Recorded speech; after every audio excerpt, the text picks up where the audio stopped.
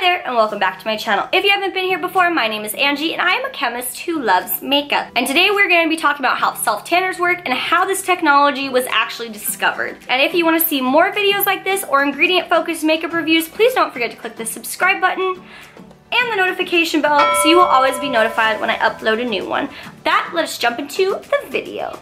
So the main ingredient in self-tanners is dihydroxyacetone, which browns the skin. You're gonna find this in pretty much every single self-tanner out there. And this was discovered by accident by Eva Wittgenstein.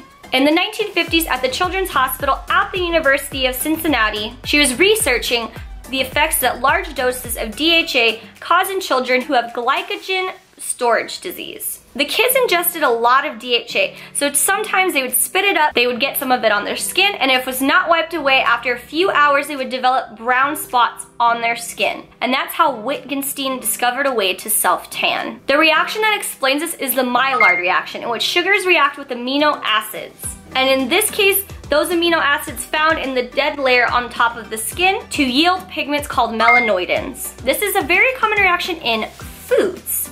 Examples of this are the roasting of coffee, what makes beer brown, and what makes bread crust golden brown.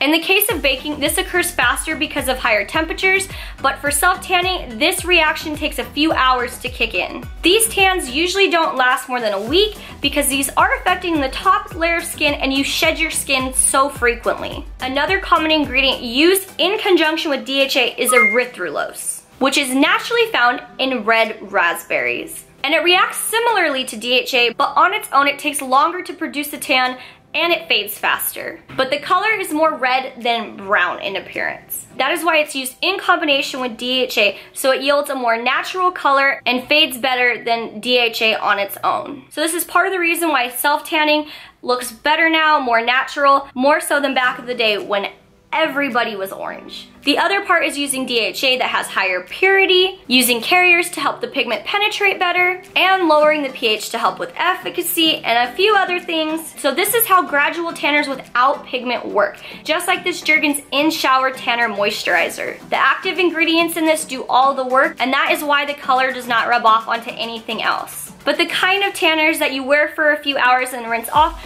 do have colorants added to them because this helps get a more intense and quick tan. So these colorants do stain the skin, but this is why they do rub off on other things.